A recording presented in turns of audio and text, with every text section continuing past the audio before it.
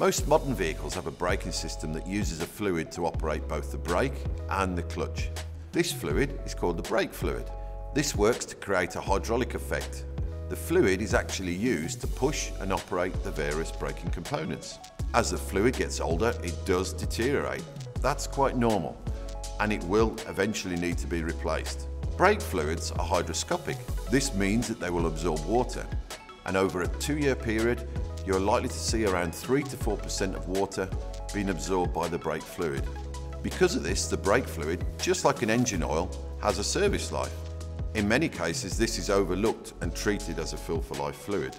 You may be surprised to hear that many vehicle manufacturers recommend changing the brake fluid every 2 years, no matter how many miles the vehicle's been driven.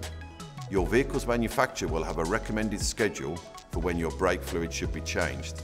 This can normally be found in your vehicle's handbook. Replacing or changing the brake fluid is a complicated job, and I recommend that you take your vehicle to your trusted mechanic for this to be done.